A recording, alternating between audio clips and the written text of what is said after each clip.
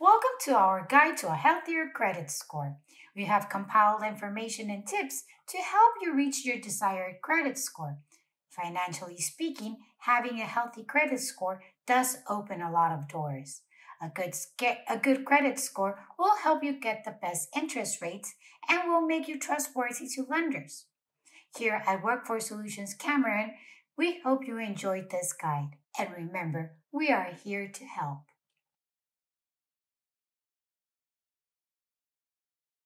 Today we will start this guide with the graph you see here. Do you know where your credit score ranks?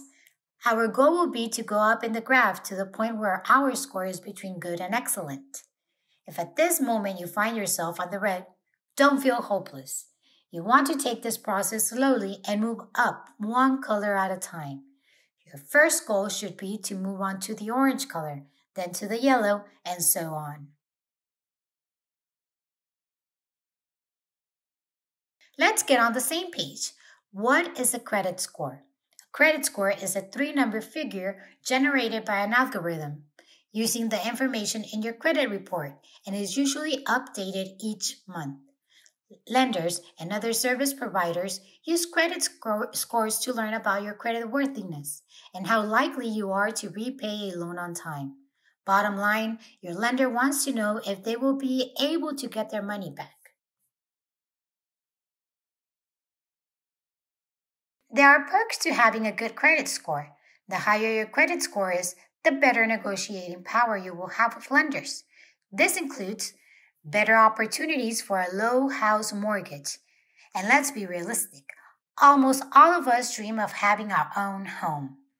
Low interest rates on credit cards and loans. Having lower interest rates means we will have lower monthly payments. Better chances for a credit card and loan approval. Get approved for a higher limit. Easier approval for rental houses and apartments. Better car insurance rates. Get a cell phone on contract with no security payments. You will also be able to avoid security deposits on utilities. So now you know why you want a good credit score. Let's review now the things that can impact your credit score. Payment history, probably the most important factor. As we discussed earlier, lenders want to know how reliable will you be in paying your debts, and your payment history will paint the picture for that. Credit utilization ratio, how much of your available credit are you using? It is recommended that you use no more than 30% of your total credit limit. In other words, don't max your credit cards. Credit history length. How long have you held your credit accounts? Credit mix. How diverse is your portfolio of credit accounts? For example, credit cards, personal loans, house mortgage, etc. New credit. The number of accounts you have recently opened and the number of hard inquiries made by lenders. So make sure you apply for credit when it is really needed.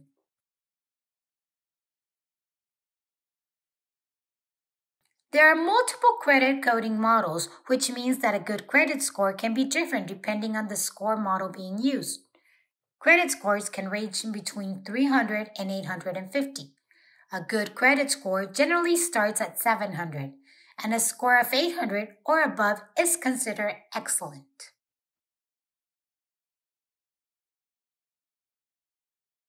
To improve your scores, start by checking your credit scores online. Your credit score report will also provide information on which factors are affecting your credit scores most.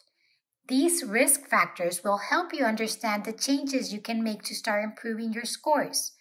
You will need to allow some time for any changes you make to be reported by your creditors, so be patient. Changes will not happen overnight. We have put together a series of tips that can help you reach your financial goals. Paying your bills on time is a very important factor.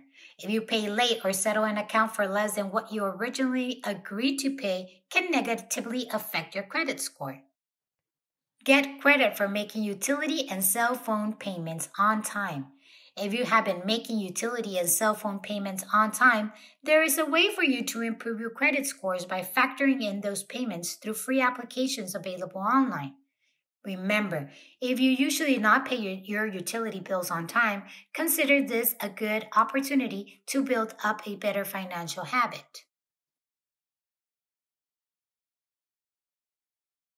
Pay off debt and keep balances low on credit cards and other revolving credit.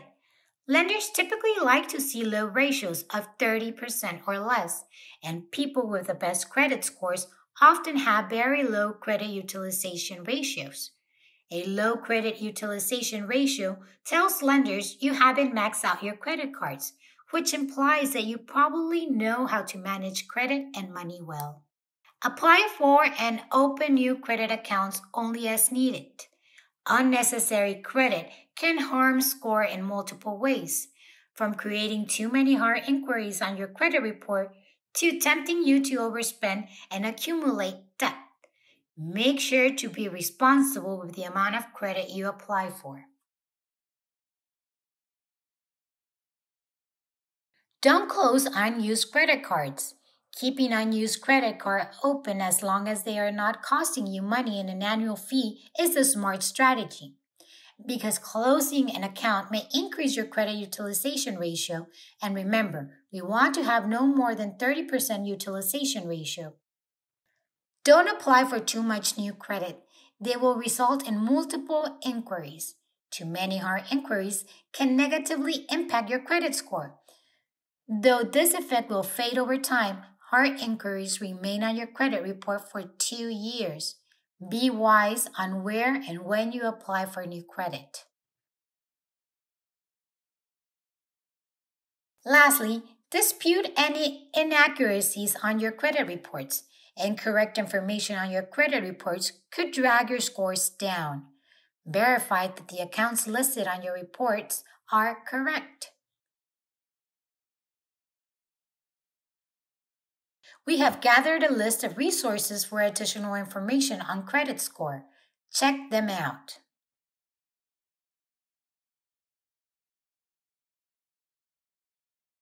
We thank you for your time. We hope this information provides you with a safe path toward your financial goals.